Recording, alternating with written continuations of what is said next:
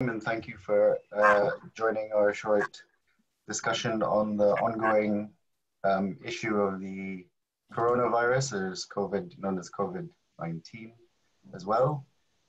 So hopefully with this, as part of the supporting the community, helping the community, looking at just a very brief, I know there's been quite a lot of information overload recently with regards to the illness, so we're not going to talk in too much detail about the illness itself, but mainly over the important aspects of the illness. I myself was, or continue to be, someone who suffers with the illness. So I will speak to you about share with you some of my experiences of the illness, what sort of symptoms I've had. And hopefully that can help some of you maybe relate, were you to be to suffer with any of this or suffer with the condition itself. We have a panel of colleagues as well who will also be jumping in at various points and hopefully adding to, so you don't hear my mundane voice throughout the whole talk. Please, if you have any questions, I mean, this is mainly as well for you to be able to ask your own personal questions about concerns that might be specific to your own circumstances. So if you have any of those, please feel free to bring those to light in advance so that we can try and hopefully answer as many of those questions as possible. And yeah, so I'm going to try and just bring up this presentation that my colleague has also helped bring about. Let me just see if it's showing there.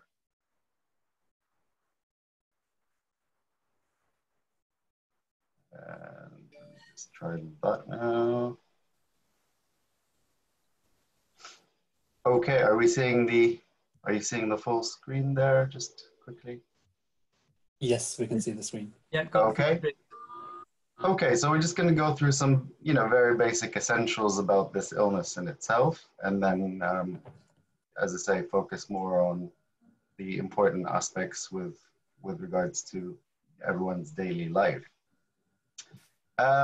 So first and foremost, we're going to talk about, as I say, the COVID-19, what it is. A very brief look at some of the statistics, things that can be done to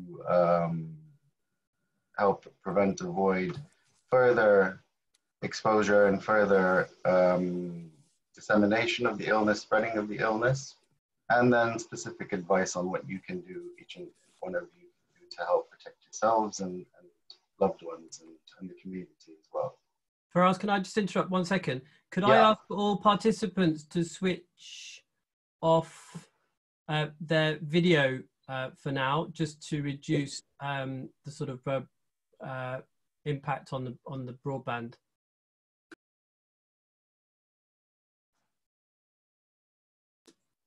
Sorry, Firas, carry on. Okay. So, as we pretty much have heard through the news numerous times and on a regular basis, it's spread from person to person through small droplets. When we say small droplets, we're talking about things that are very fine mists of small particles that we can't typically see with our naked eye, such as when you sneeze and when you cough. Now, there's been most of the evidence that until now has been showing that it is through via this aerosol, these small droplets, that infection takes place or spreading takes place. And those droplets then themselves land on various surfaces. And depending on the type of surface and the make of the surface, it can last anywhere from a couple of hours to several hours to many, many hours. So, but recently as well, there's been evidence to show that there is potential, or there might be a possibility of spread of a fine airborne spread, not necessarily in the same way as other airborne illnesses. It means that within a relatively confined space, that those micro droplets or those that small aerosol can linger in the air for a much, much longer period than previously thought, which obviously increases the risk of contagion and infection. So as you've heard through the news, about most people recover from this fully without the need of requiring any hospital admission, without the requirement for any further treatment apart from simple medications that you can buy over the counter in pharmacies.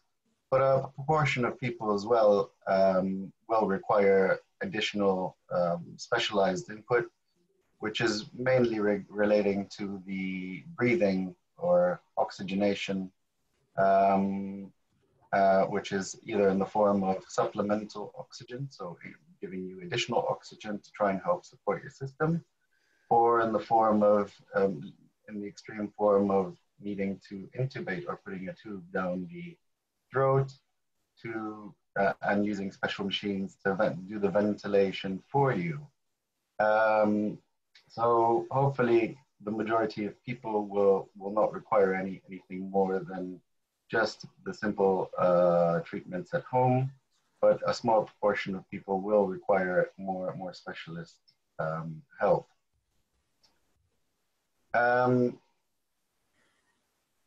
So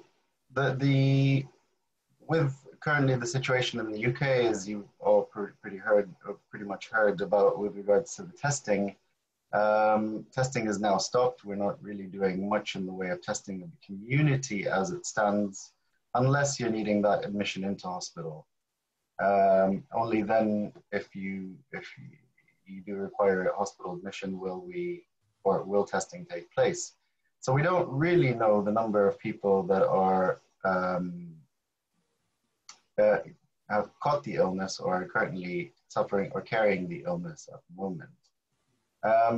Contrary to what we might have heard, there has been some suggestions that this illness has been with us for longer than the more recent history that we've heard now. So some say as early as January, the illness could have already been in the country and already beginning to spread amongst the population.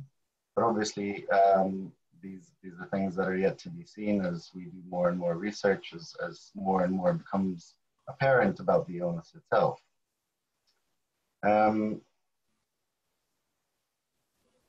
So, and again, as we've heard in the media, the death rate does depend on age groups. The younger you are, the less likely for more serious complications. And as we progress in age, that the risk becomes much higher.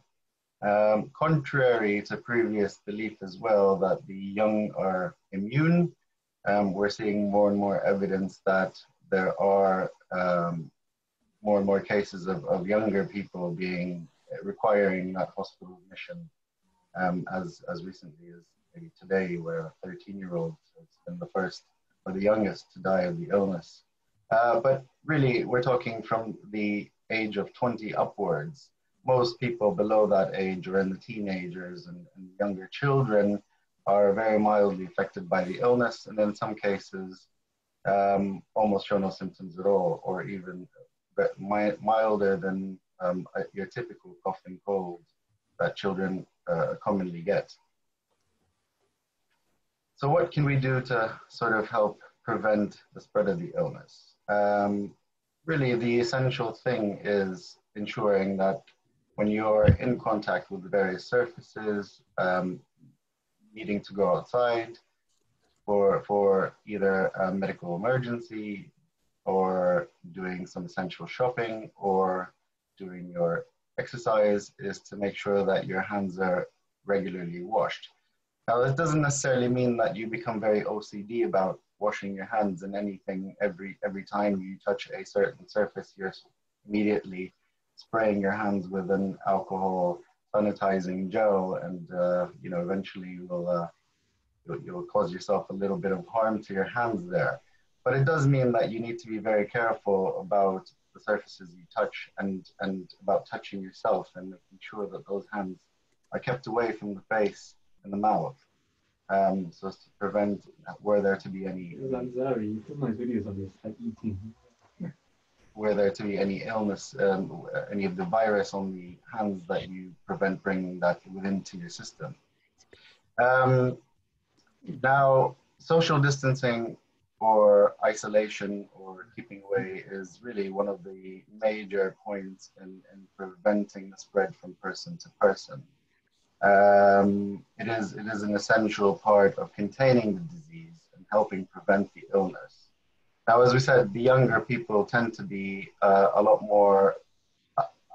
less likely to develop any serious complications, but that doesn't prevent them from transmitting that illness to numerous others who might not be so young and might not be so immune either.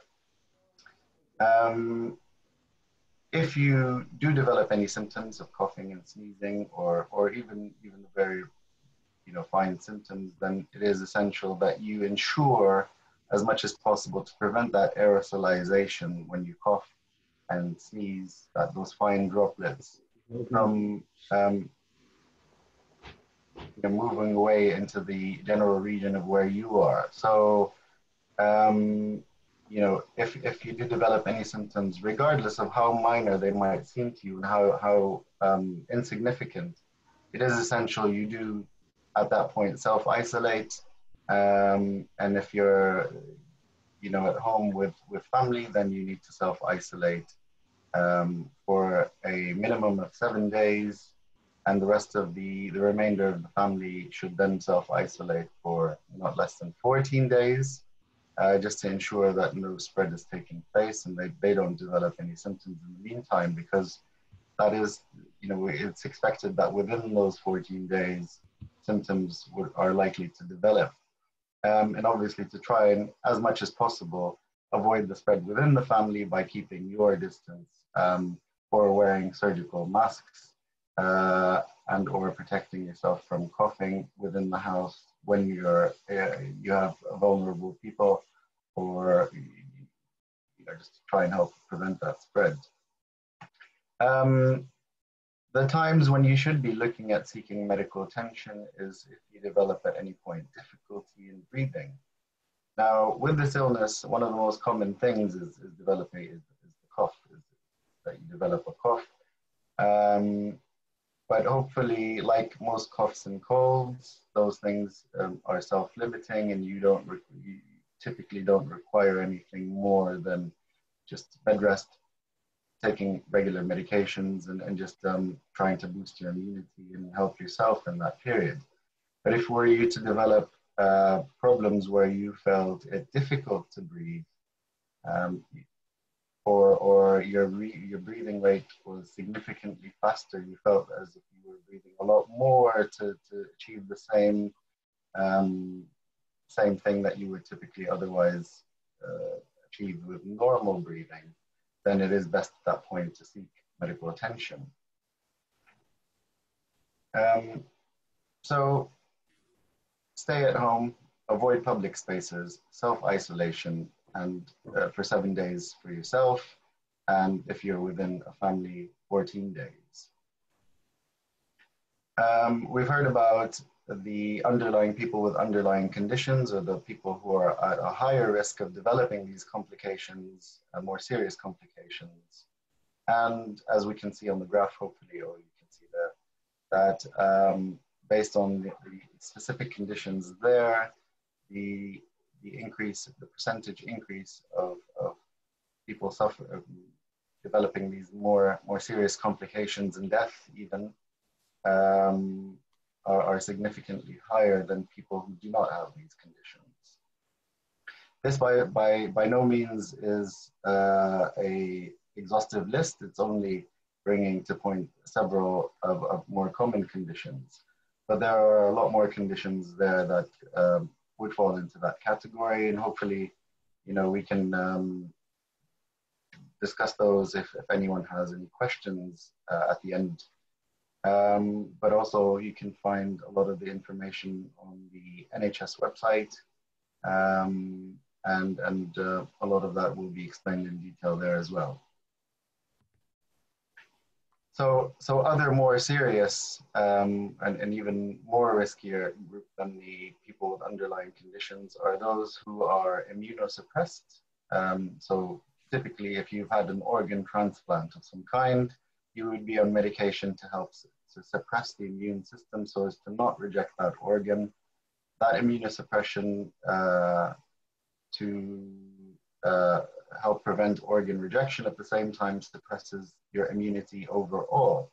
And that means you're a lot less able to fight off illnesses and infections, and even very simple infections can sometimes even become fatal at that time. As this is mainly a virus that affects the lungs and the breathing, any conditions, any serious conditions of the lung, such as cystic fibrosis or severe asthma, brittle asthma sometimes called, are also at a much higher risk.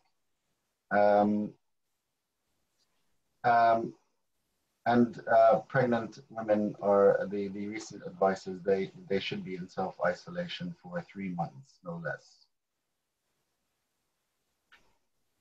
So we've just brought up, I don't know if these are clickable.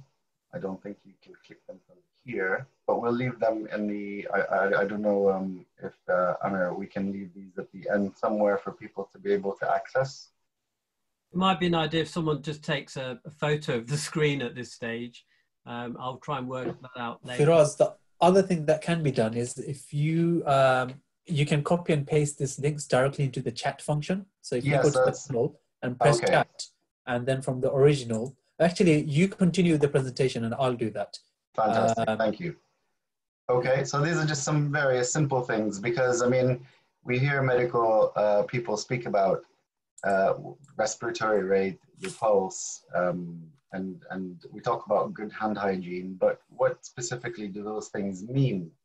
And these particular points, especially the respiratory rate or how fast you're breathing per minute, and your pulse are important vital statistics or signs that we look for deterioration or worsening of an illness. So especially if you need to contact a professional to discuss your case, for example, your GP, it would be extremely helpful for them to be able to assess the severity of your illness if you're able to give them information like a more precise rate of respiration and a more precise estimate of what your pulse is doing at the moment, in addition to things like your temperature and things that can be measured otherwise.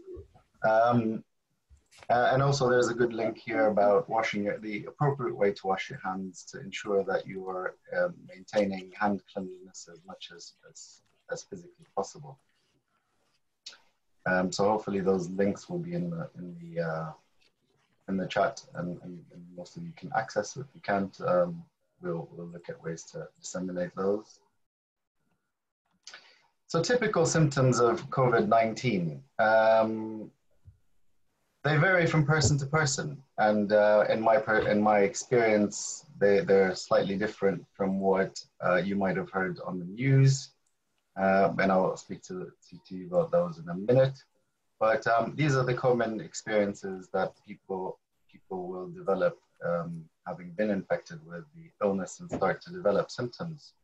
So the two most important ones, the most common ones, are high fever and dry cough.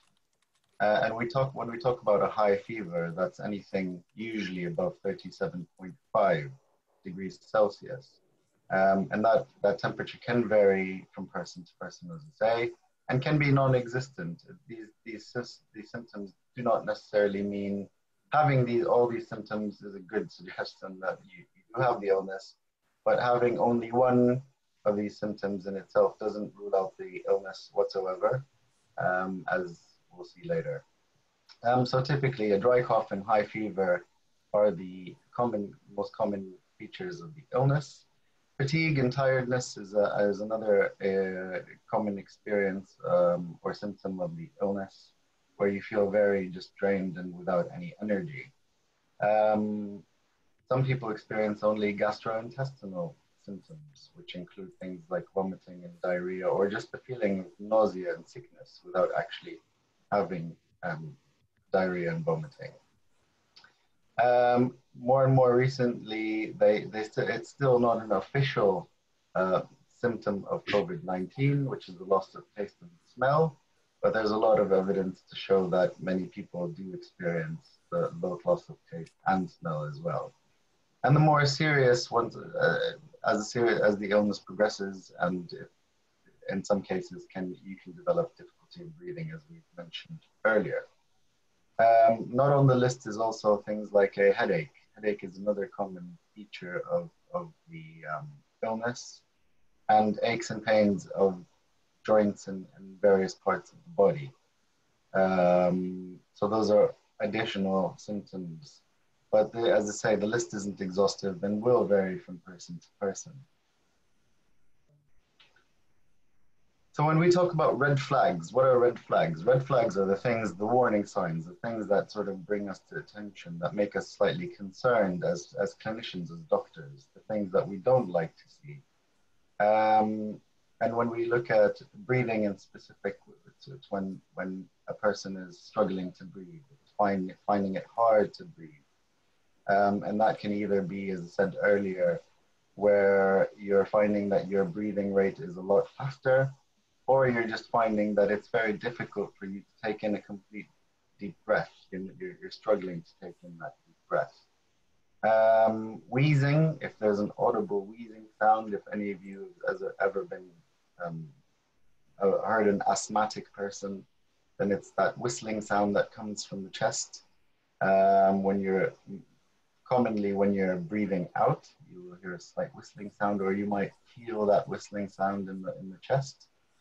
Not able to talk in complete sentences, and that suggests that you're lacking oxygen and you need to stop in between sentences to take in an additional breath of air so that you can compensate for that lack of oxygen.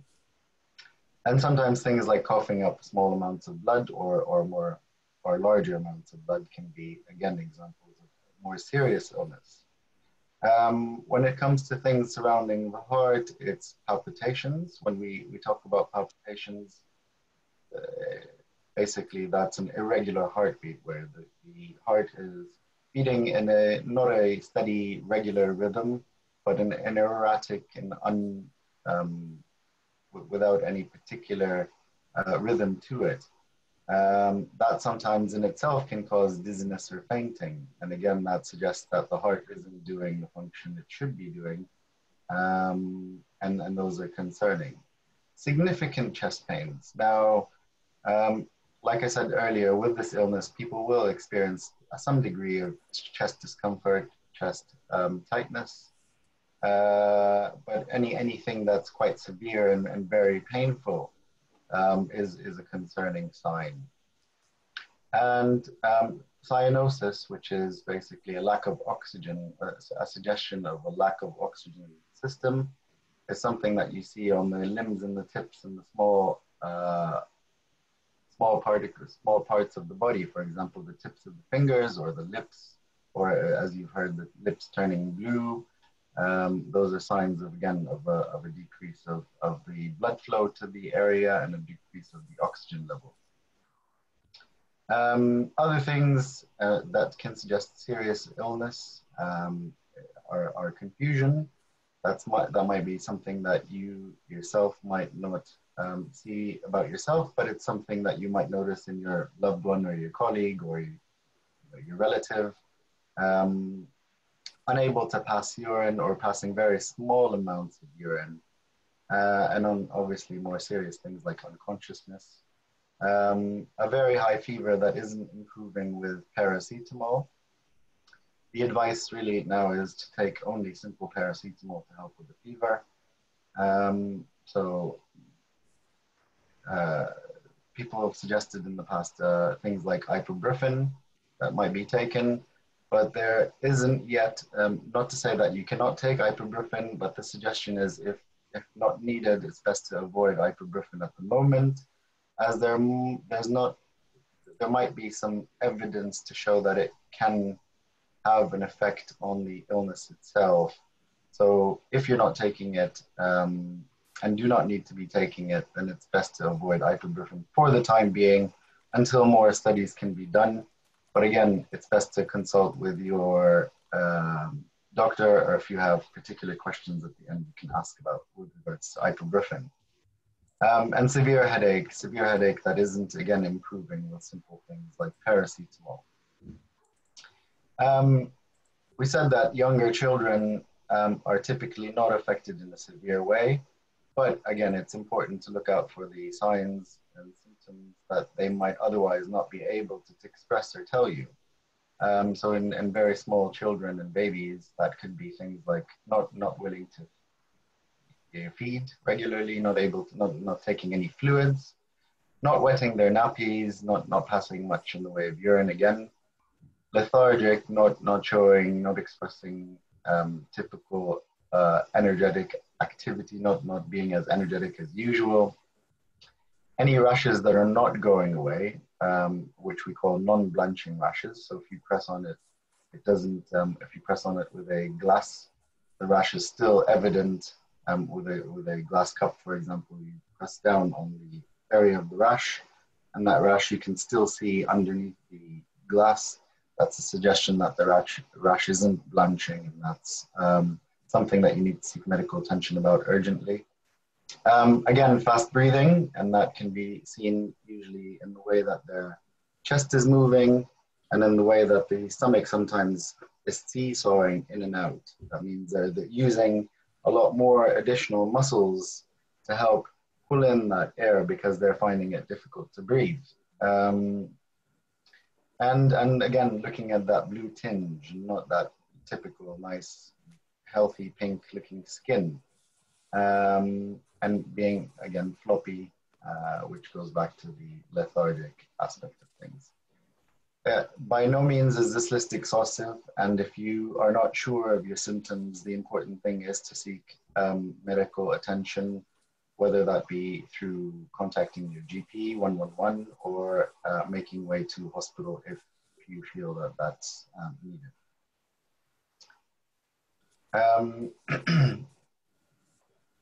So things that we can do are optimizing, if you do suffer with a chronic condition, is to ensure that you try and optimize that condition, making sure that you're taking the medications that you're requiring to take for that condition, and having the regular follow-up with your GP or with the specialist, and seeking advice about how to ensure that you're minimizing that condition as much as possible. Taking care of your diet. I mean, we all know that diet and exercise are essential parts of not just only our physical, but mental well-being. If you're smoking, to stop smoking. These are all very much common sense things, but it's important to stress how important they are in boosting your immune system and ensuring that you're well prepared.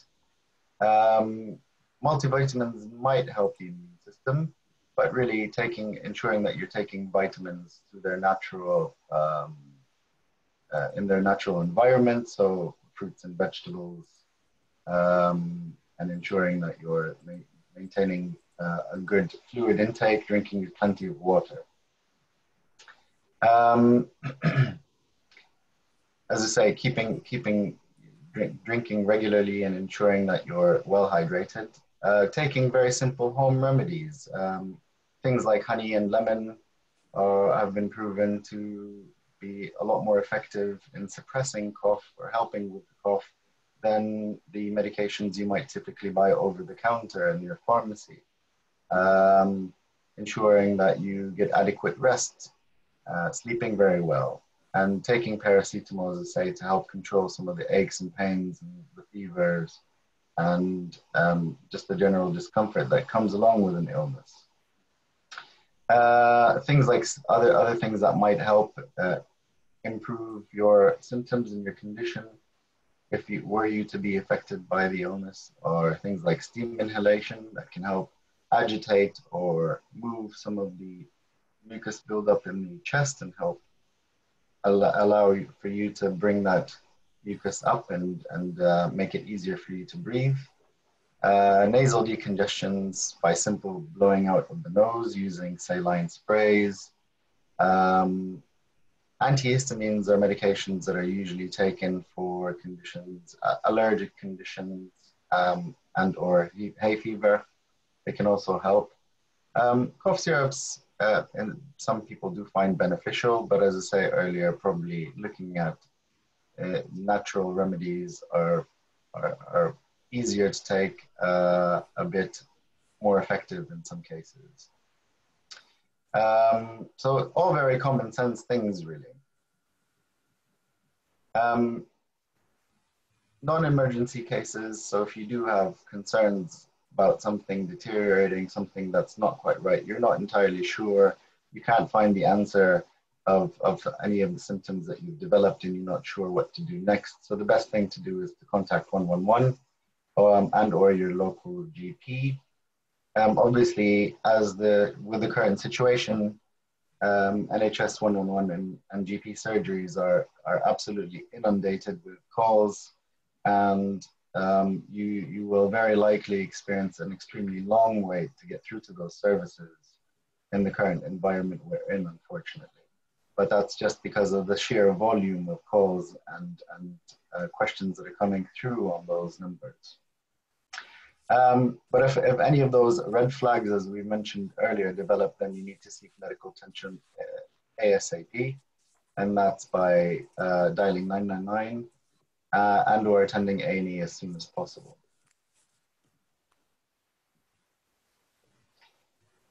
These are some more resources that we can probably add to the chat box for people to look at later. I'm sure Amber will be able to do that. Thank you. And thank you very much. There's also a small survey at the end who I'll hope, Amber, if you could please kindly add to the chat. I would be grateful if we could all,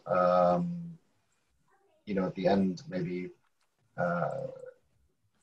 press on the link and give your feedback, because that will help us in, not specifically with this presentation or this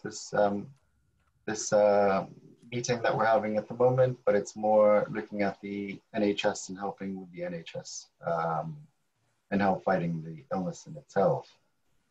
I'm going to pause for a moment and leave it for my colleagues to just, if they have anything additional they'd like to add to what I've said so far. Jazakallah, thanks so much, Firas. If I could invite the rest of the panel members just to add in, and then we'll open it up for Q&A after that. Atia, did you have some comments? Yeah, can you hear me? Just checking. Yes. Yeah, sorry. Yeah, so I mean, I think from the GP point of view, we're getting quite a lot of, I think patients are quite confused about where they should be going. So I think the information that Firas just gave was quite helpful. So if you have symptoms not related to coronavirus, then your GP surgery should be your first point of contact. If you think that you have coronavirus but you're not unwell, then you should just remain at home. And if you don't need to speak to anybody, then there's no need to inform your surgery. Just treat it as you would a normal cold or flu illness. But obviously, if you're not unwell, then you... Sorry? Hello. Hi. Sorry. I'm Seema. Sorry. Hello. Can you hear me? Yes. Oh, sorry. Carry on. Okay. Sorry. Sorry, I was just saying that if you are not sure, if you have a coronavirus illness and you think you're becoming more unwell in the way that Firas outlined, then your first point of call should be 111.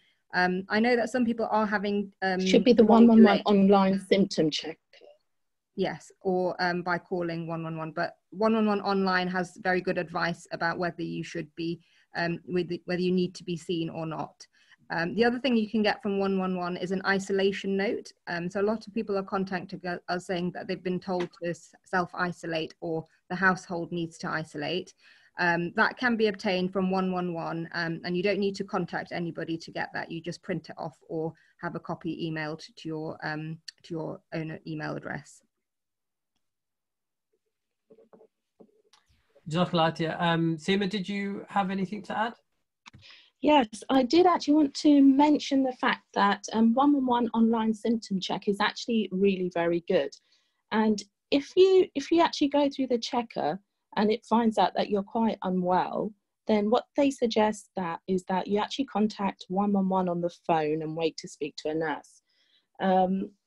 And the other point about the isolation note was that you can actually self-certify for the first 7 days of an illness, and then you can then you can get an isolation note off the website.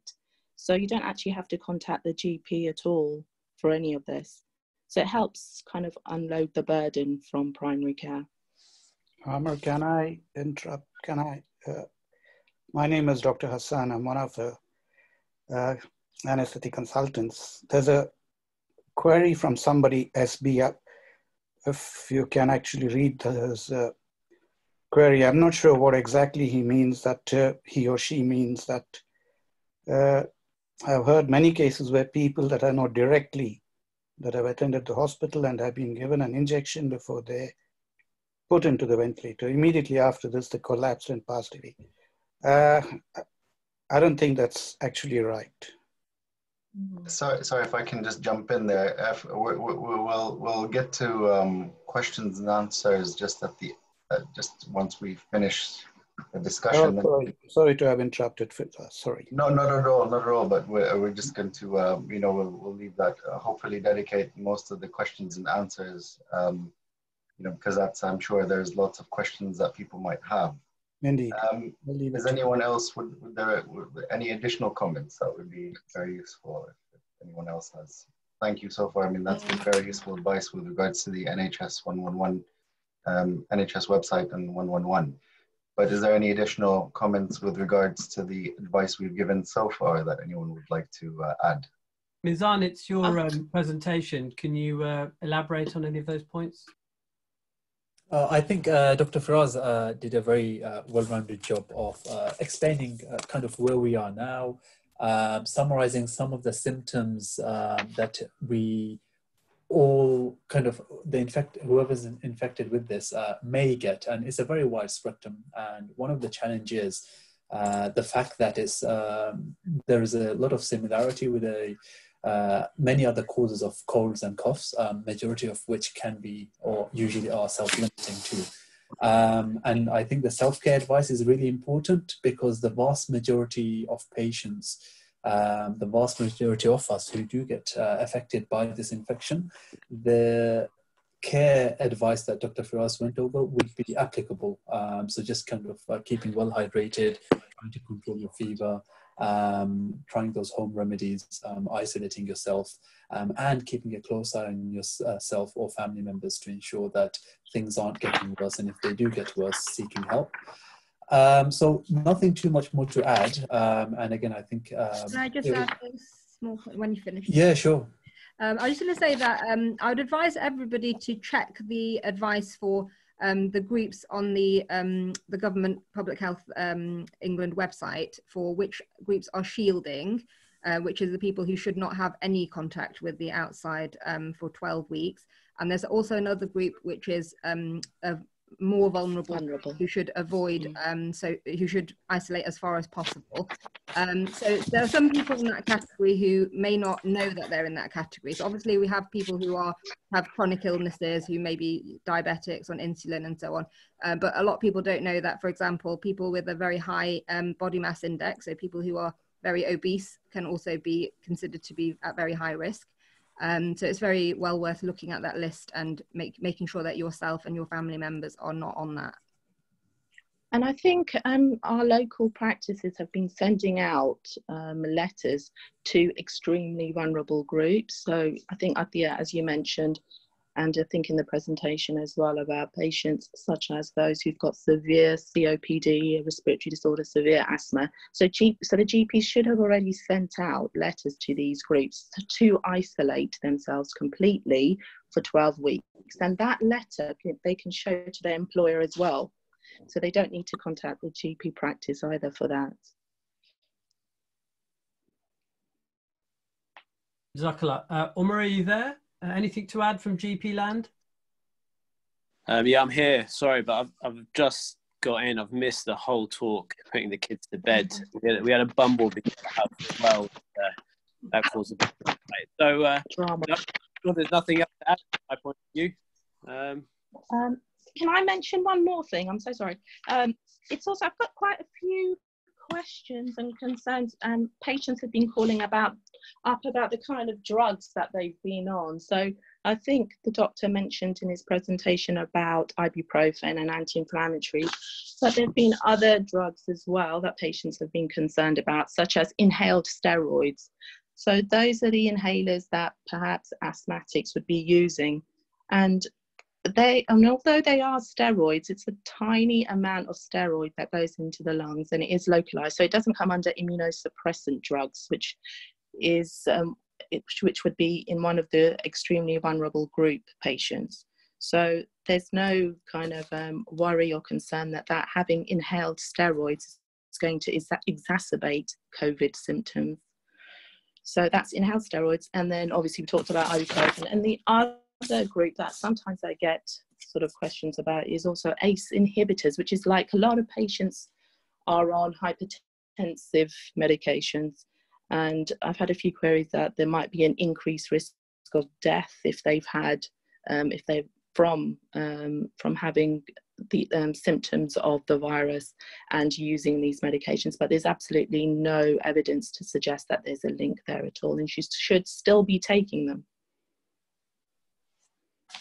Another thing people have asked about is rescue packs. There seems to be quite a lot of forwarded messages about people going to see their GP if they are asthmatic and requesting either preventer inhalers or rescue packs, which they wouldn't normally be using. And that's actually created quite a lot of demand on the system, and quite a lot of our usual steroid inhalers are now out of stock as a result.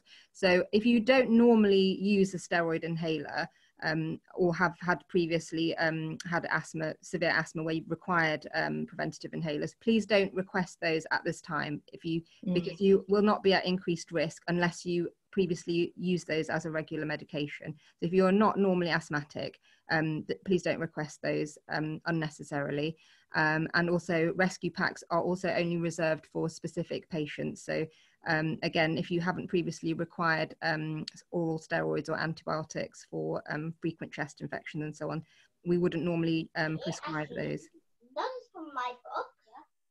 Because pharmacists are having a real problem in the supply chain, and they really want to reduce shortages of especially inhalers. So yeah, I think that's quite an important point actually, Adia. Okay, thank you everyone. That's really valuable advice, and thank you for adding to that and enriching the talk with those important points. I'm just going to very briefly talk about my experience with the illness itself, and then hopefully we'll be able to open the floor to the questions. I see we've already, looking at the chat there, I can see there's several questions have come through already, but and hopefully we'll be able to answer as much as we can of those questions. So basically, in my instance, this for me today, it would be approximately day 19 after my first initial symptoms developed. And the way that my illness developed or manifested was I woke up one day with a slight stuffiness, slightly runny nose, and some very mild sneezing, nothing significant. Day 2, I felt a slight ache in the throat, but sometimes I experience aches in the throat if I, for example, slept and the environment or the air around me was a bit dry, and you know, that usually lasts a couple of minutes, maybe to an hour after I first wake up, and then that ache in the throat goes away, which is what happened on the second day. But I was still sneezing on that second day. So I didn't really put that symptom down to being part of the illness, and it was still pretty early. I didn't think that the illness would have reached this area so quickly. But to be on the safe side at that point, I called my workplace and let them know that you know, I've developed some very, very minor symptoms, and just as a precaution, that I would be staying home to avoid, just to see how things develop. But as I said again, I was absolutely convinced at that point that I was fine. Just had a very simple cold, nothing more. Day 3, the sore throat was a little bit more noticeable. The sneezing had increased as well.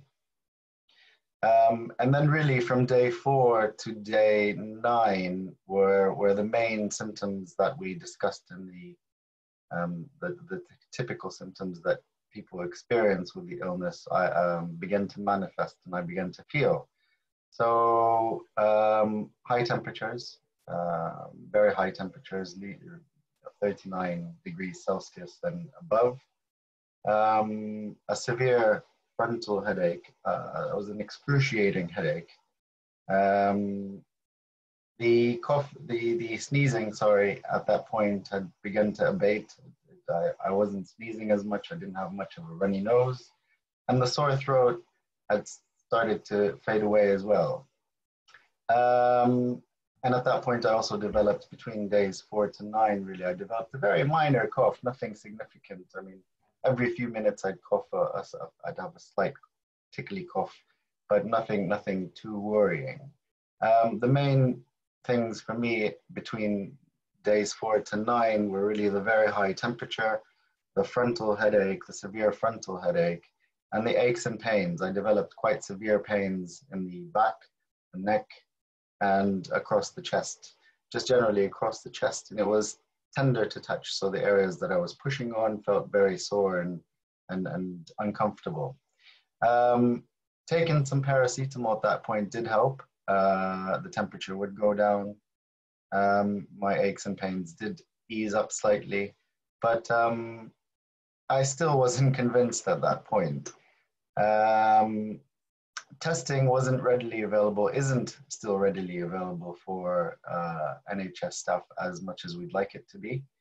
But we did my trust. I'm based in North London at the moment, and my trust did have 2 tests available for staff for that particular day. And I was one of the 2 people that was selected due to my position and just the importance of having me back at work. I was one of the 2 that was selected to undergo testing. And the testing at that point was to see if I was currently with the condition, as opposed to someone who's had the condition and has developed an immunity to the condition. So it's a simpler form of the test.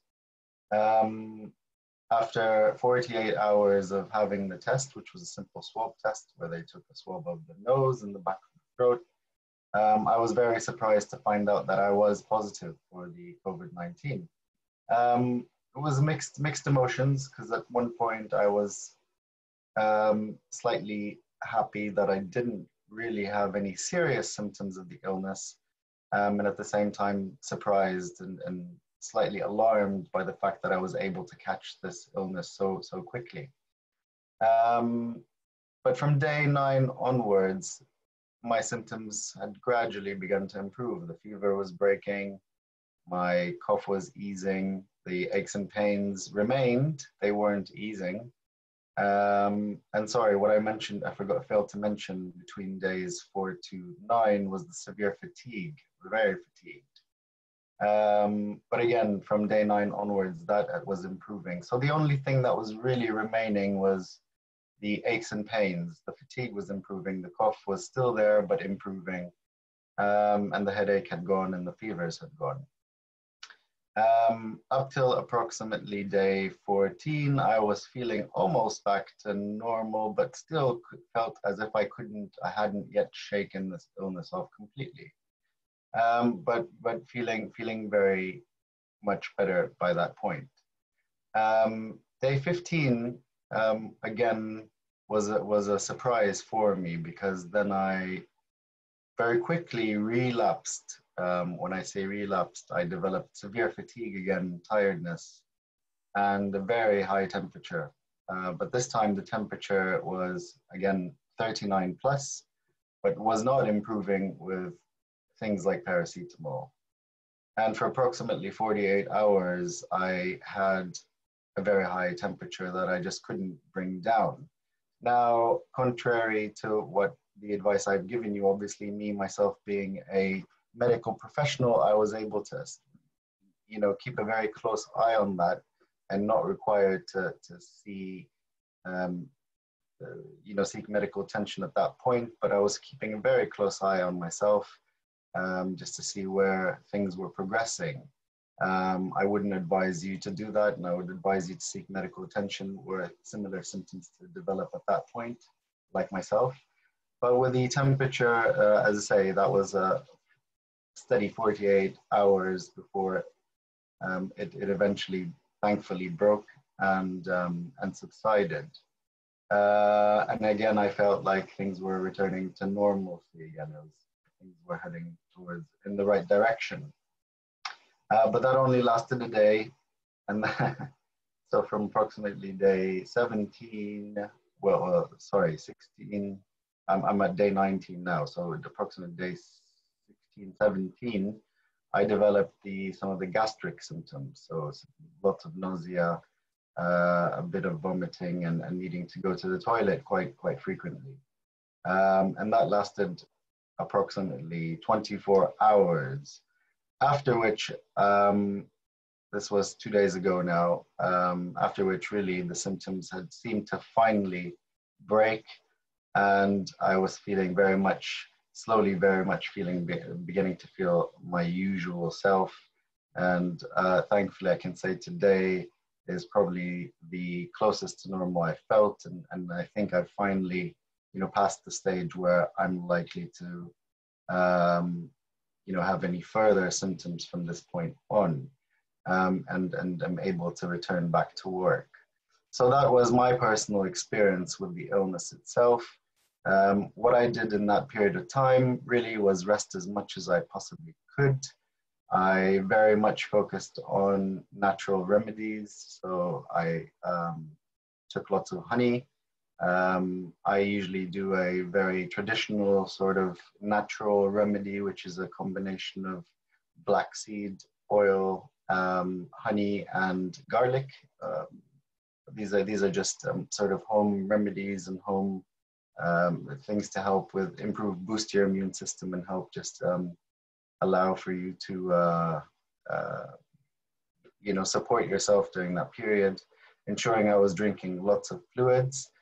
Despite the fatigue and the feeling that I just wanted to do nothing and lay down, I ensured that daily I was getting some movement, some regular movement, not really going out anywhere, but by going up and down the stairs, for example, a few times. Yes, it was painful, yes, it was difficult, but was an essential part, in my opinion, of ensuring I was trying to help support my system during the illness. So those are some of the things that I did. Sleep was disturbed, obviously, but I tried as much as possible to get adequate sleep during that period as well. And yeah, that really is sort of a summary of the experiences, the experience I had, which was a relatively prolonged experience. As I say, today is approximately day 19, where I think I finally overcome the illness, but it lasted a good 17 days before I was beginning to feel normal. Now, before those symptoms developed, I must stress, unclear how long for, but definitely prior to me developing symptoms, I was already unknowingly infectious. So I was passing this illness on. And that's the danger of the illness, and why self-isolation or social distancing is very important, is because prior to you actually developing symptoms, you are, as you're coming up to the development of those symptoms, you are an infectious person. You are passing this illness to others. And you might feel absolutely fine, as I did myself, prior to developing the sneezing and the coughing. So it is absolutely vital that at this current time of the pandemic, that we do really stick to the guidance of the social distancing, because it is as I say, very important in avoiding that spread, that unwilling and unknowing spread of the illness itself. I'll pass it back to Amer. Thank you, Firas. I think that was a very detailed description of your own experience. I'd like to open it up to the floor for Q&A, but just before we do that, there were some questions relevant to your own description of the illness. So if you could just go through those quickly. I don't know if you got them there. There was one about the actual measurement of garlic black seed oil, and also a question about the appetite. And then if you could scroll back from there. Sorry, I'm looking here. Is it from appetite downwards? I see the question about appetite. Ah, yes, okay, yes. So did my appetite change? Yes, as with most illnesses, my appetite did change. I didn't really have any, from day 4 to 9 specifically, I had absolutely no appetite, which isn't a concern. That's your body's way of shutting down so that it can sort of focus on dealing with the illness in itself. Some people sometimes are concerned about the lack of appetite, but that's sort of our body's way of responding to illness so that it can focus more on dealing with the illness in itself. Not to say that you shouldn't eat at all. Obviously, do take some form of nutrition, regardless of how small that might be, but not to be too concerned about a lack of appetite, because that is a common experience with any sort of illness. Typically, the body will no longer have that need for food or want for food. And as I say, so that that's your body's way of sort of trying to deal with the illness and try and focus its attention on the illness itself. With regards to the black seed, honey, and garlic, I mixed those in exactly equal proportions. So it wasn't any particular measurements that I took, but I just measured those in equal proportions and mixed those 3 together. So the garlic was crushed to very fine particles. Black seed oil was enough to cover the amount of garlic, and an equal amount of honey to sweeten the taste and also for the health benefits of that.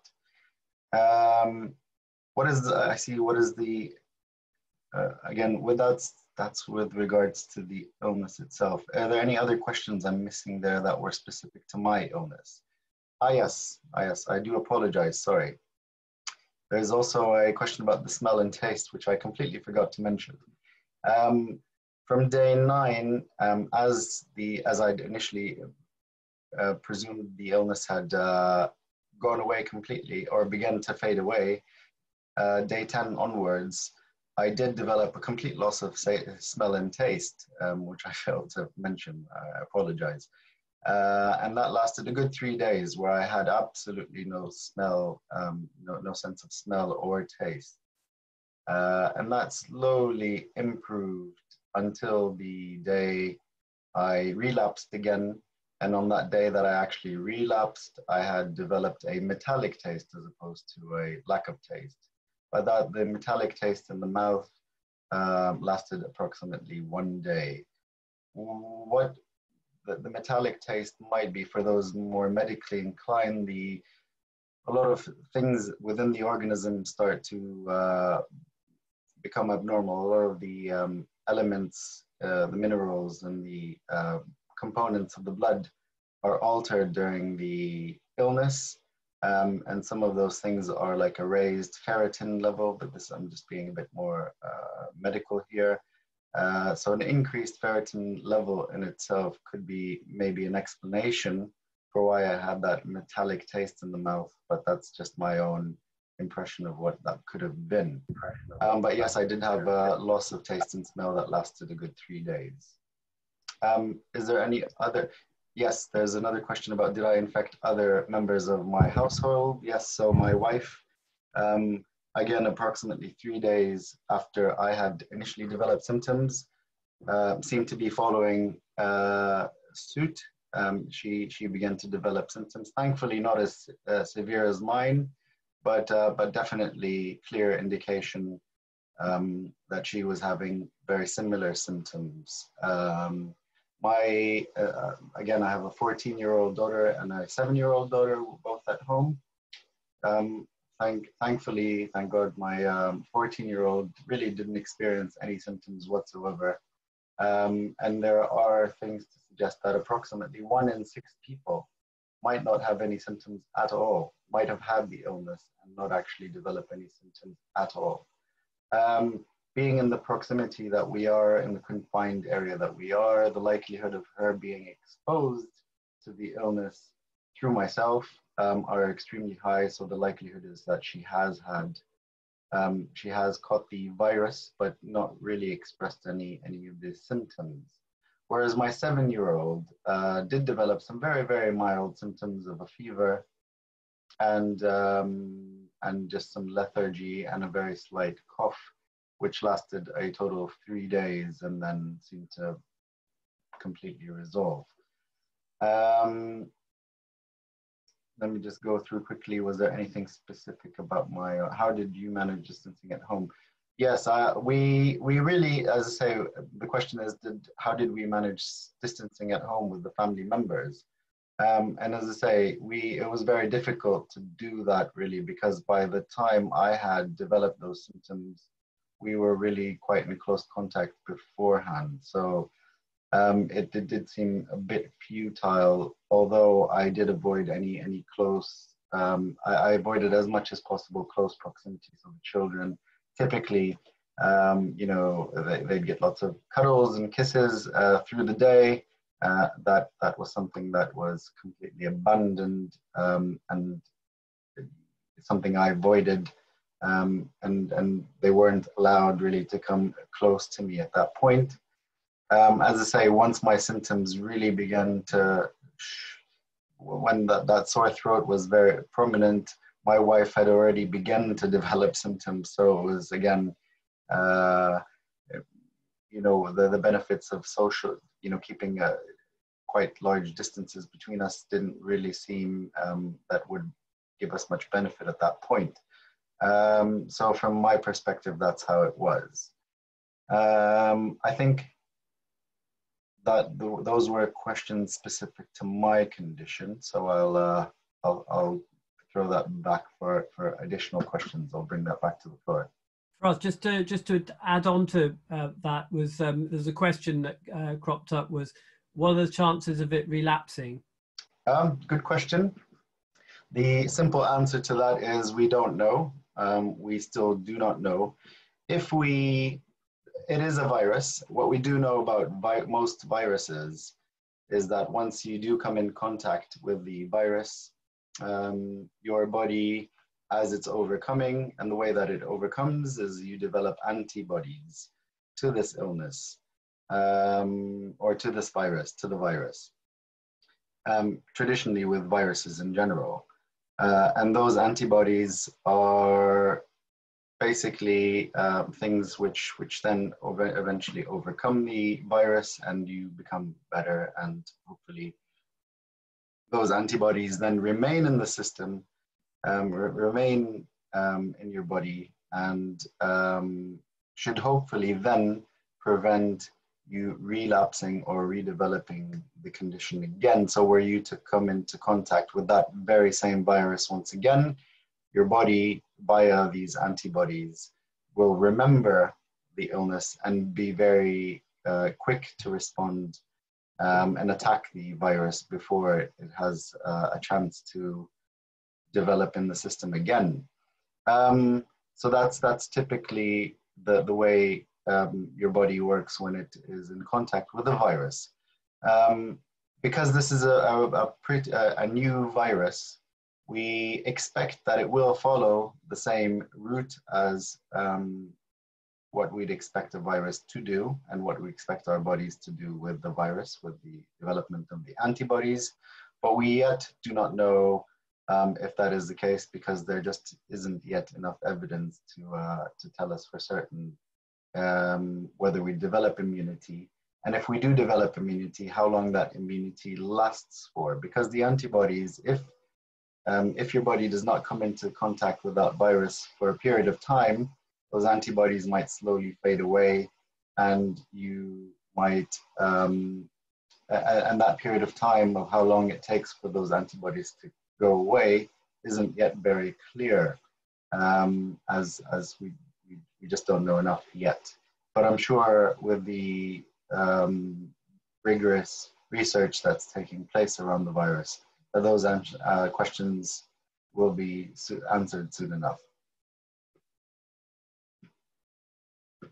Firas, there was also a question about lupus and stents as underlying conditions. Okay, well, would anyone, just because I'm aware that I've been doing most of the talking, would anyone else would like to jump in and maybe and answer the questions that are more generic to the illnesses, the illness itself? Yeah, sure. I can.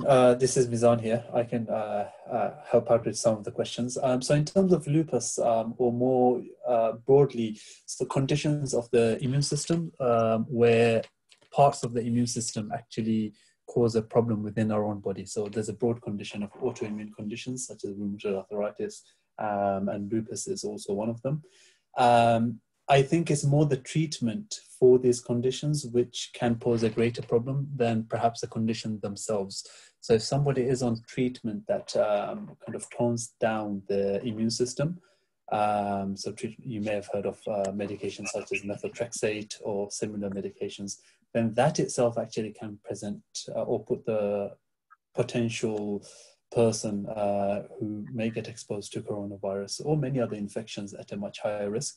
And I think, and from Dr. Firas's presentation, it was one of the high risk categories of people on immunosuppressant medication. And again, just going back to the presentation too, so people with cardiovascular disease, including those who have had a stent fitted inside, they are also at higher risk too, just because of the body's kind of ability or decreased ability to cope under pressure. So when the body is fighting off an infection, if the heart is compromised to start off with, then with that added pressure, the risks are naturally a bit higher. So I hope that answers the question. So if you do find yourself or your loved one in that category, it's about trying to take the precautions that are advised, or to a higher level, especially if you're on immunosuppressive medications. Thank you, Mizan. There was also a question just on a similar subject, but with regards to dialysis, if you could comment. Let me have a read of the question, just 1 second. Oh, do you have the question to hand? Are you able to read it out? Or I can just go and have a look.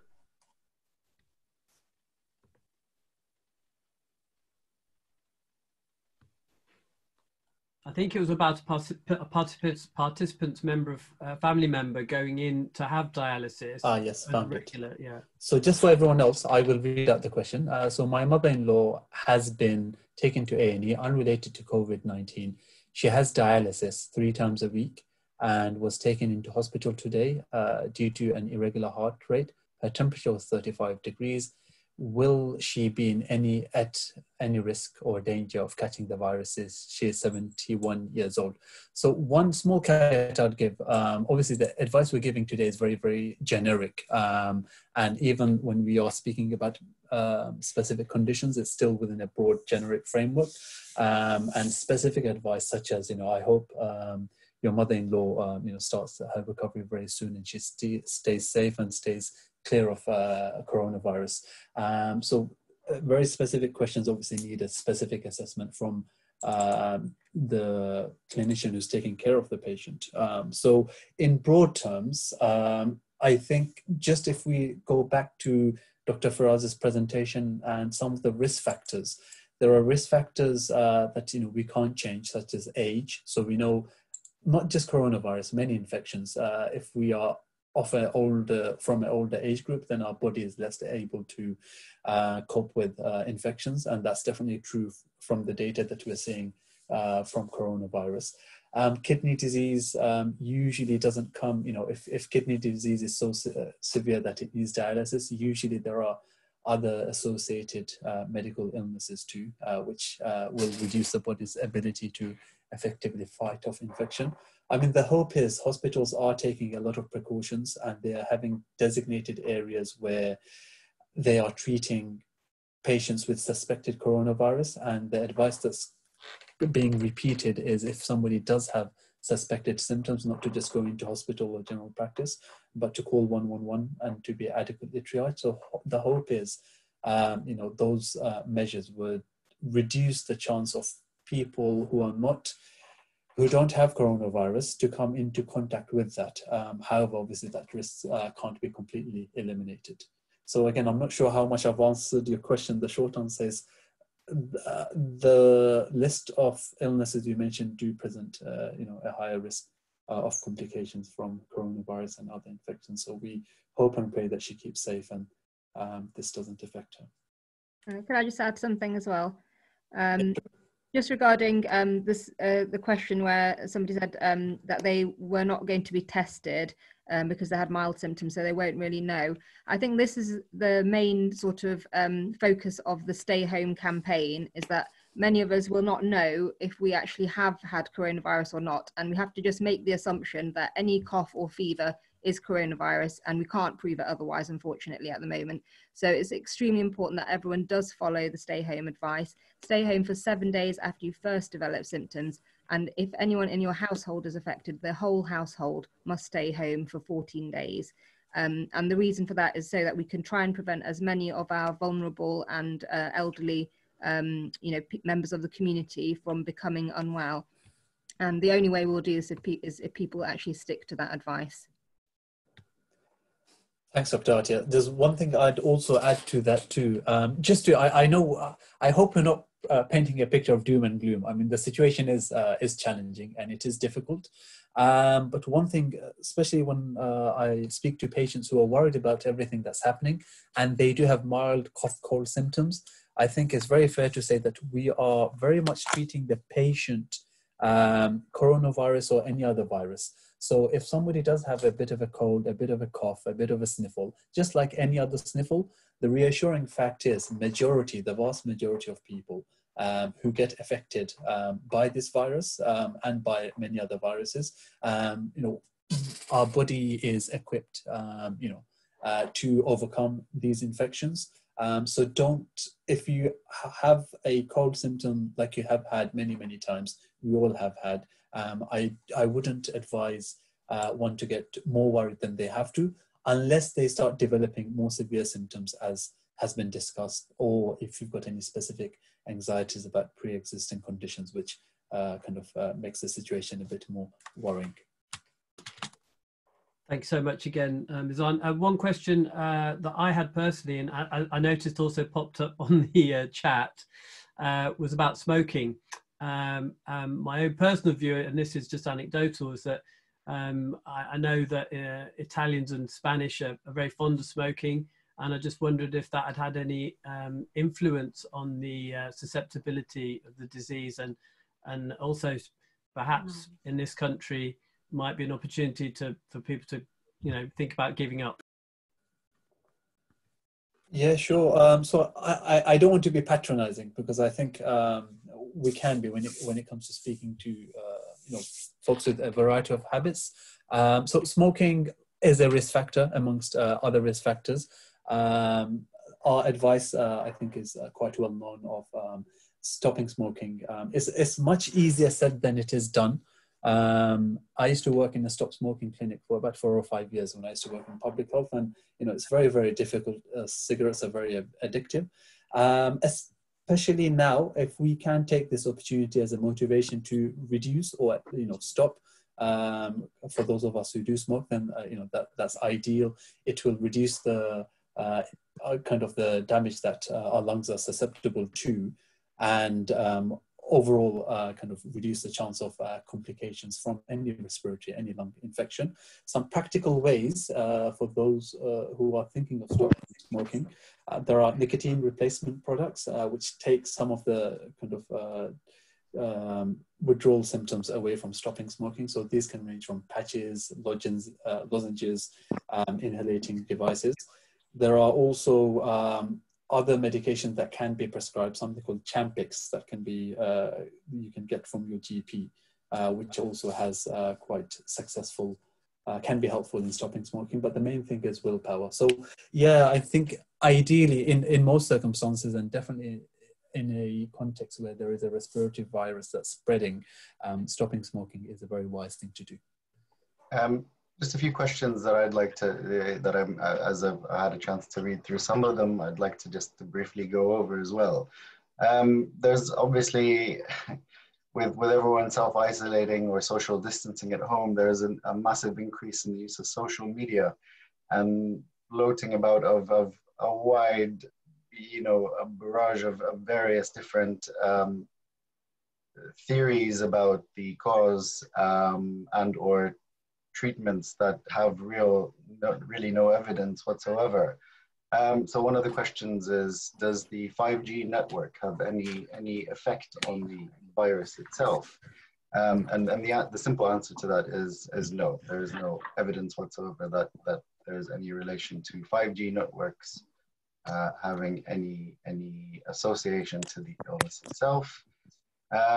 There's another question about vitamin C that I'm reading and high doses of vitamin C. Vitamin C is an important part of our body and immune system. There's limited evidence to show that it has an effect on improving outcomes or treatments of viral illnesses. Currently, I think there's a study, or they have done a study in Wuhan itself, where they were giving patients high doses of vitamin C, but the outcomes of that are, as far as I'm aware, not yet apparent. So the simple answer is yes, vitamins, like things like vitamin C, are very useful. Whether they treat or help in treating the illness in itself, I'm sure they have some role to play, but there's no evidence as yet there, or limited evidence to in dealing with the illness or viral illnesses in themselves. What else? There was, I think there was a question about self-isolation and whether if the whole family self-isolates for 14 days, does it mean that they're clear of the virus now? The likelihood is within 14 days, members of the family, obviously if the person themselves start to show symptoms of the illness, then within 7 days, after 7 days, hopefully they should overcome or show suggestions that they're improving. The reason for the 14 days is that's the expected time frame for which others might, or what we call the incubation period, for which you might have contracted the illness, but not yet shown any symptoms, and that can last anywhere from 1 day to 14 days. So the likelihood of you developing symptoms after 14 days isn't yet 100% certain, but there's a good chance that if you haven't yet developed symptoms after 14 days, then the likelihood is you're unlikely to show symptoms, but it doesn't completely rule it out, no. Yeah, I've also linked a graphic which is from the government advice. So if you looked up stay home advice from and find the government page for that, there's a picture of what happens in a household if somebody becomes unwell. So after the first person becomes unwell, everybody else in the household must stay home for 14 days. If somebody else becomes unwell sort of within that 14-day period, then that person must stay at home an additional 7 days after that to ensure that they don't pass it on to anybody else, even if everybody else in the household can then go back to their normal routine. Obviously everyone's still in lockdown at the moment, but in terms of actually household isolation, that guidance is actually quite clear and useful if you want to have a look at that. I've linked it in the chat.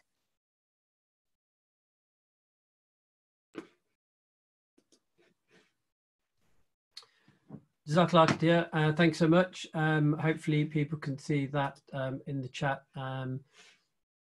If I could now open it up to the floor. If people want to unmute themselves and ask live questions, feel free. The panel are open to answer questions. We've probably got about another 15 minutes before we've timed out. So if we could sort of aim to wrap up in the next 15 minutes or so, that'd be great.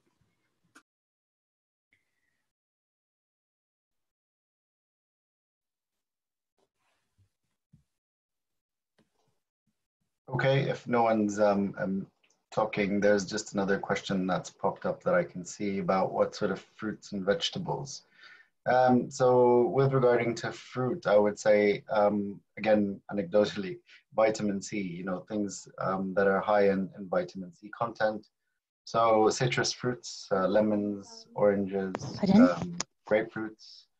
And with regards to vegetables, so green leafy vegetables are the best, probably for their high content of vitamin C and things like vitamin E, which are all immune boosting, enhancing vitamins. Things like broccoli are also quite important. With regards to non-fruits and vegetables, so things like chicken soup also contain a high amount of iron and protein, which can also help boost the immune system. Garlic is a well-known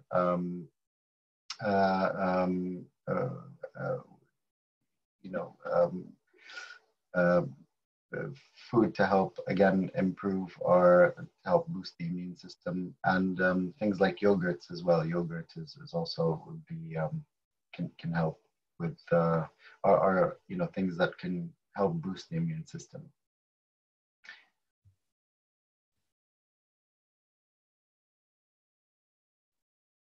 Are there any other questions that people might want to ask directly? I have a question, Dr. Firas. Yeah. Assalamu alaikum. Brother, so it's all good advice. Thank you so much to you and the panel for taking the time to kind of give us awareness on the situation.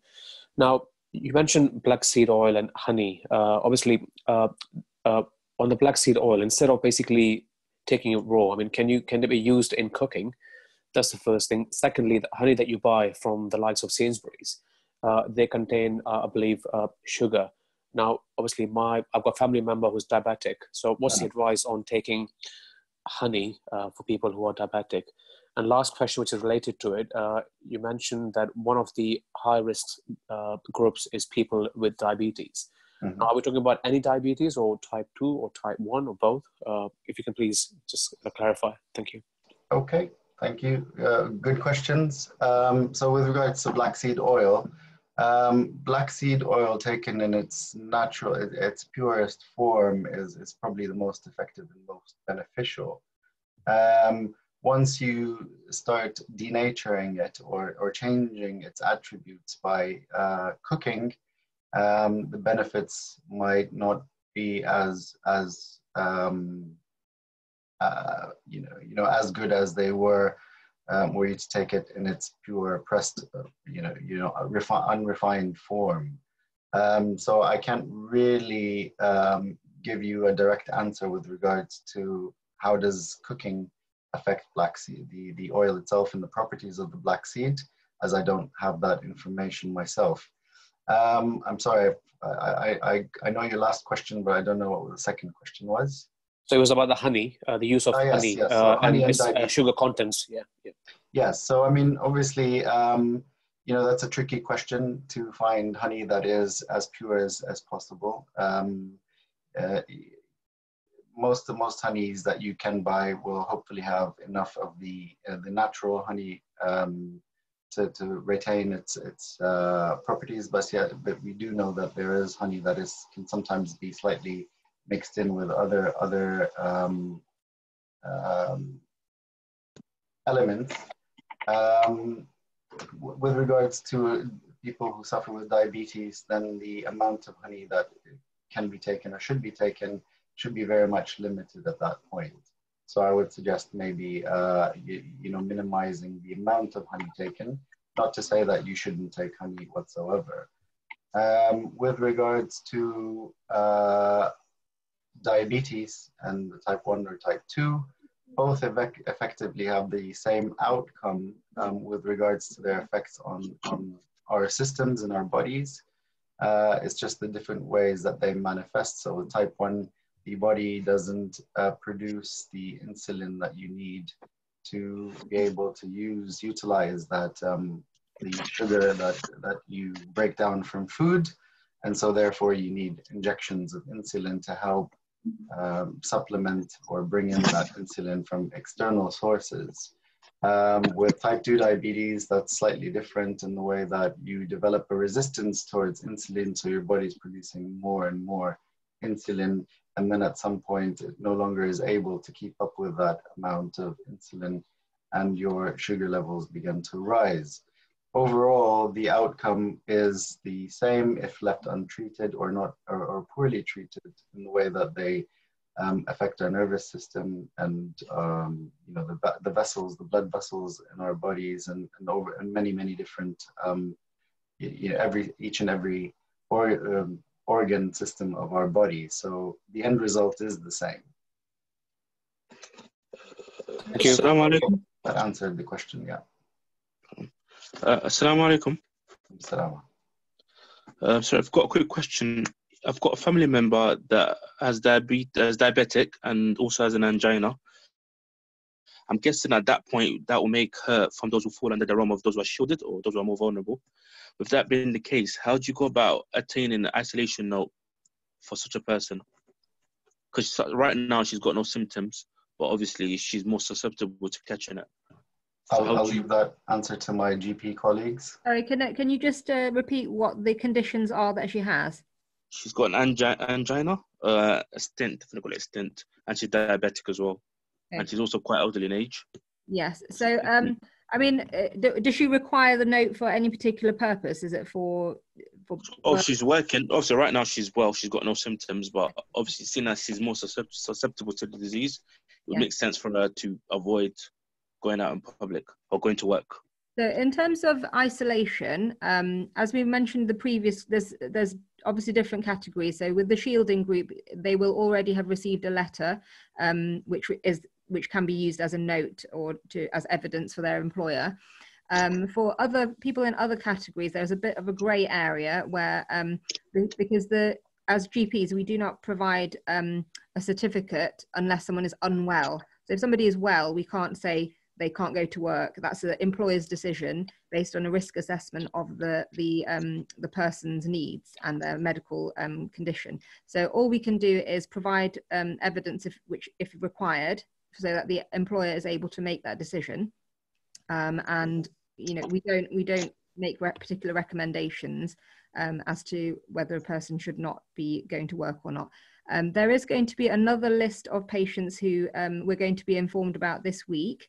Probably this week or early next week, which is the sort of second tier of vulnerable patients, but we haven't yet received that. But that advice should be coming through now. I think if your relative is concerned about work and their employer is insisting on, you know, a medical note or evidence, then it's probably best to discuss that with the GP and see what the options are. You know, for what we're doing is generally providing a summary. Obviously, there's a huge demand on our services at the moment. So if we had, you know, thousands of patients requesting these types of notes, we would be overwhelmed quite quickly. So what we're trying to do is provide the information if required. So if you have hospital letters or you have other information which provides sufficient evidence that the person is very vulnerable, then that can be used for the employer to make their decision. All right. Okay. Thank you. So you can provide like medical history letters and stuff. So we can always print out that information if required. So letters and medical summaries. But if you already have that information, you can use that as well. All right. Okay. Thank you very much. I've just got one question. Just regarding my mother-in-law, she was taken ill today, and she was taken to hospital with an irregular heartbeat. And she is also a dialysis patient, has diabetes, and is 71 years old. And we just wanted to know, is she in any higher category, as a risk category, because of her age and her dialysis and the irregular heartbeat? Sorry, go ahead. for the COVID-19 virus? I would say that we have advised that people over the age of 70 are at increased risk. So they're not necessarily shielding, but they are more vulnerable. And obviously the other health conditions that you have mentioned are also considered to be, if somebody catches the virus, then they may be at increased risk of developing complications. Right. So, you know, that is why we are advising those patients to be more isolated. Just an added note to that really is that I think the question is about your concerns with her being in hospital and contracting that illness in hospital. That's right. Yeah, obviously being in hospital, you are at a slightly increased risk of being susceptible to another illness. With regards to this particular illness, the COVID-19, all hospitals are taking absolute essential measures to ensure that the areas where patients who are suffering or likely to be suffering or show symptoms suggestive of COVID-19 to be in complete isolation from any other patients that either need to come into hospital or need to be admitted into hospital for other reasons. So the likelihood of her contracting that due to her being in hospital from other patients is unlikely. Having said that, obviously being exposed and being around people, and as we mentioned earlier, that you are still able to transmit the illness regardless of having symptoms or not. So there is that chance of obviously that taking place, but just to reassure you that hospitals have taken all the necessary precautions to ensure that those groups of people are completely separate from each other and shouldn't be at any point in any contact or in any proximity. Okay, thank you. Appreciate your responses on that. Can I just ask one final question, if I may? Yeah, it's just regarding my children. So a couple of weeks ago, this was before the lockdown of the COVID virus, they weren't really feeling too well, temperature, cough, etc. We've rang the 111 service and they've advised us, because you mentioned the word cough, it means possibly that they've got the virus or the symptoms and should isolate. But then my son, for example, he had the cough and then he's got better, his temperature went away, and just today it started again. So we don't know whether it's the symptoms of the COVID virus or it's just a general bug. We're all a little paranoid now because all we hear is obviously the coronavirus. And each time they cough or they've got temperature, we're thinking, well, is it or is it not? Is there, I know there's tests out there and the government are going to send out tests, etc. But is there any telltale signs that we can look for? I mean, they've got a runny nose. My son's got a runny nose. Does that mean potentially it's not? Again, very good questions. And unfortunately, at this point in time, there just isn't enough testing to take place for us to be able to safely say they have had the illness or not. But what I'd like to reassure you is that, as I said, again, young children are extremely unlikely to develop any serious symptoms of the illness. Both my two children had similar symptoms, or my younger child had similar symptoms. Obviously, in my case, it's slightly different because I was tested and I was shown to be positive, but had that not taken place, I would have assumed that there is a possibility of it being the COVID-19, but having a definitive answer to that would have been impossible at that point. And unfortunately, at this stage in time, it's unlikely that anyone will be able to give you an answer as to with regards have they had it or not. Now, children very commonly and frequently will have symptoms of viral illnesses like coughs and colds. So again, they're very likely to have contracted just a simple virus previously, and it possibly could have been COVID-19 this time. But as long as there is no serious signs or symptoms, which again are unlikely in a very young age group, then the measurements that you need to take, or the the precautions you need to take, are similar to what you would do if were they to have just a simple cough and cold, which is just lots of fluids, rest, and natural remedies, and paracetamol when and if needed. But apart from that, you're quite limited to what else you can do at this stage. Now, 111 itself, just for information, and is usually run by the people that answer the phones are commonly not all of them are medical or clinicians, and will go by specific flow charts. So they're following specific symptoms and giving the relevant answers based on those symptoms. So they might not be immediately applicable to everything. It might not be immediately applicable to your case, but the general advice that were there to be any serious illness that would be picked up on, and the general advice that they would have given you would have been appropriate. Yep, thank you very much. I mean, just to add to that as well, one of the symptoms or the things I forgot to mention was vomiting as well. So I don't know if somebody says that they've been vomiting as well, does that outrule that the person's got the virus? Unfortunately not, because as I say again, viruses in general will tend to have lots of similarities, and in children, but as we said earlier, those symptoms are a lot less intense as with adults. So their signs of were they to contract the illness, their symptoms might very much so be similar to the next cold and cough and cold, which makes it extremely difficult. So vomiting and diarrhea are also common features of other simple viruses, making it impossible based on those symptoms on their own to give you an answer. Okay, that's brilliant. Thank you. I'll leave it there and I'll let somebody else ask questions. Thank you. There are a couple of questions about fasting while unwell with coronavirus, and I think just obviously it's not a legal opinion, but if somebody is unwell, then they don't have to fast, and coronavirus is no different from any other illness. So I wouldn't advise anyone to fast until they no longer have a temperature and are feeling well.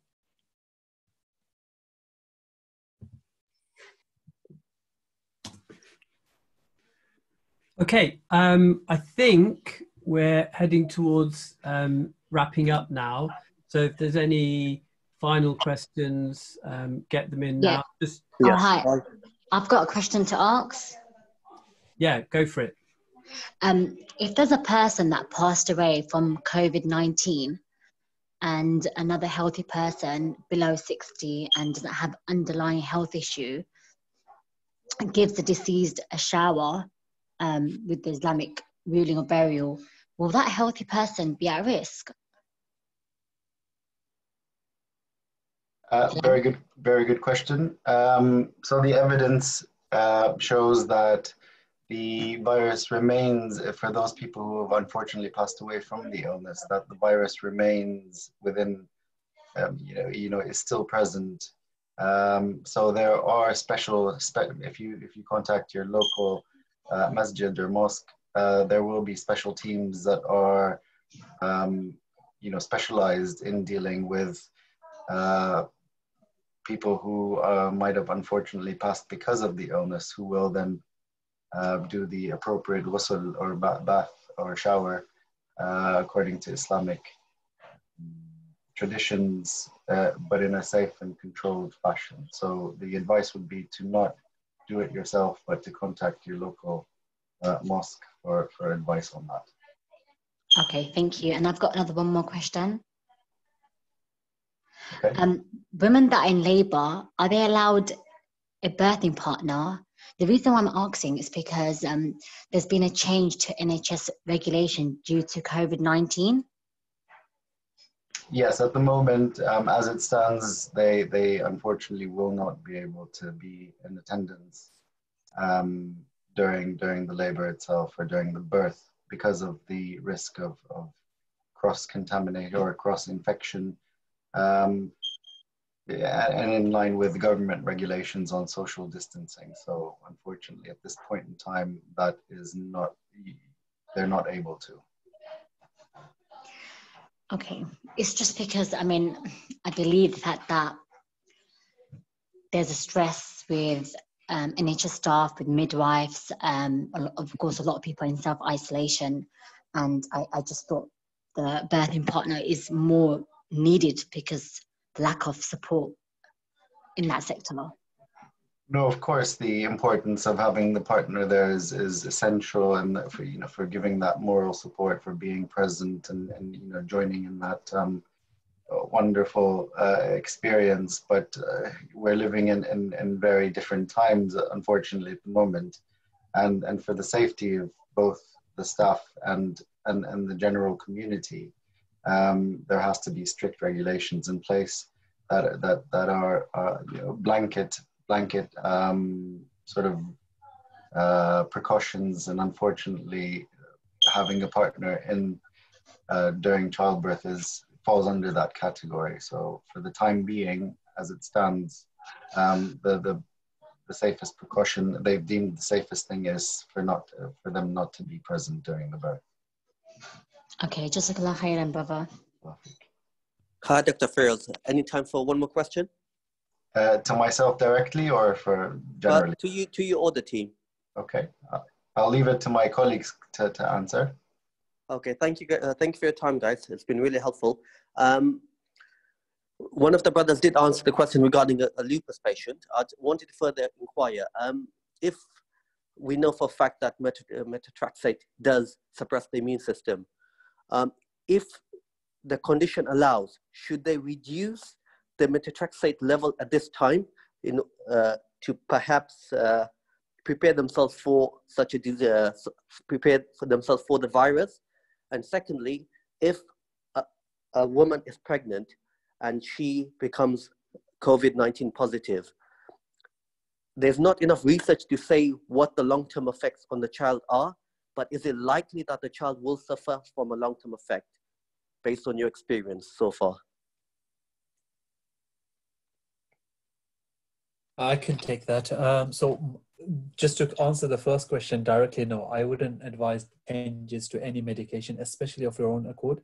If you are on something like methotrexate or a similar medication, if it was any of my patient, the advice would be continue with the current medication and take additional precautionary measures as much as possible to reduce the risk of infection. And if you did get any of the symptoms of infection, then I would suggest that you contact your general practitioner, or 111 ASAP, much more than any other patient group. So just to be clear, so don't change any of your medications. If somebody had very specific concerns about their own health, then your GP is the first point of call to discuss that with. The question about, just repeat your second question for me. I don't want to answer the wrong question. Is it pregnant ladies being infected with coronavirus? Yeah, correct.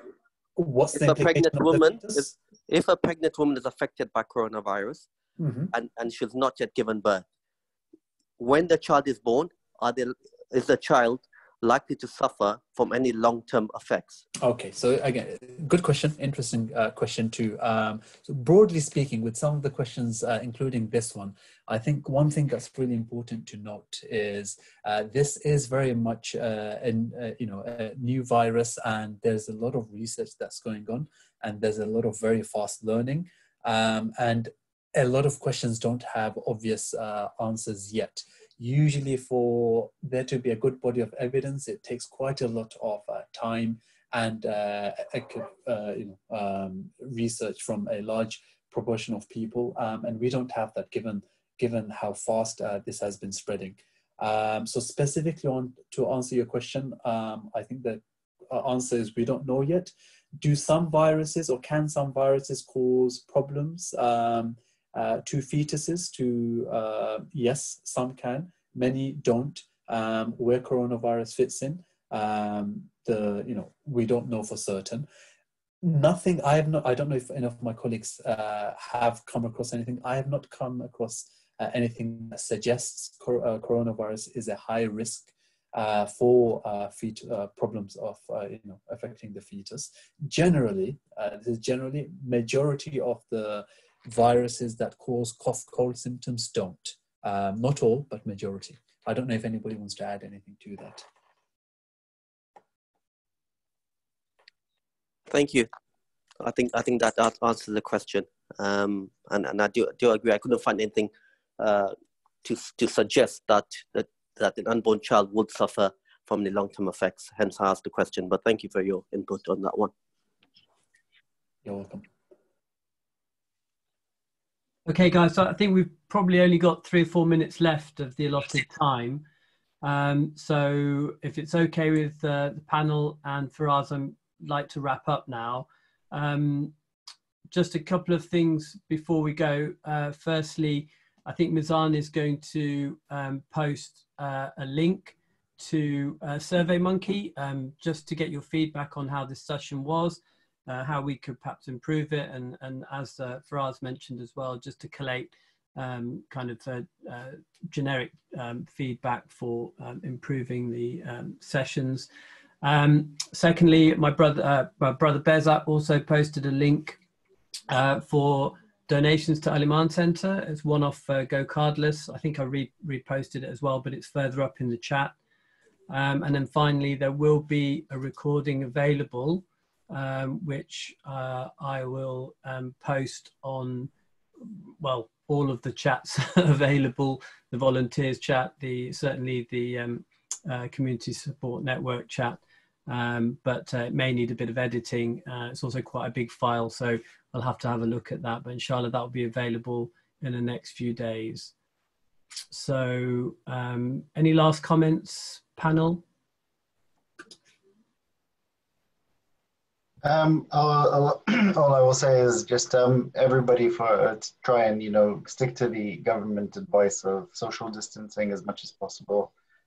Ensure you stay as healthy as you can by boosting your immune system through regular exercise and diet and good sleep and fluid intake, and making sure you're drinking plenty, and stay safe, and inshallah you won't be affected by the illness in a severe way.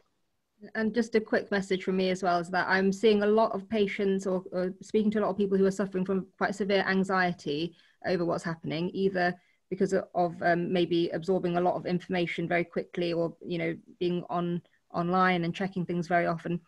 So I think it's really important that everyone gives themselves a bit of mental space, and to be aware that it's a very small minority of people who actually become severely unwell with this.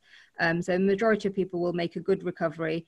And there'll be very few that are affected more severely, but also just to be aware of how it will affect your mental health, and also, being at home in isolation, try and do some simple things to improve your mental health, such as speaking to other people, exercise, and obviously, reading Quran, etc. as well, making dua. Absolutely. Okay, guys, so we're almost timed out now, so I'm going to close the meeting now. Jazakallah for everyone for attending. Jazakallah to Brother Firas for his excellent presentation, to Dr. Mizan, Dr. Atiyah, Dr. Seema, Dr. Umar momentarily for all chipping in with their advice and experience. Inshallah, we'll try and do another session and check everyone's availability for that. Yeah, Jazakallah khair again. Assalamu alaikum wa rahmatullahi wa barakatuh. Wa alaikum salam. Wa alaikum salam.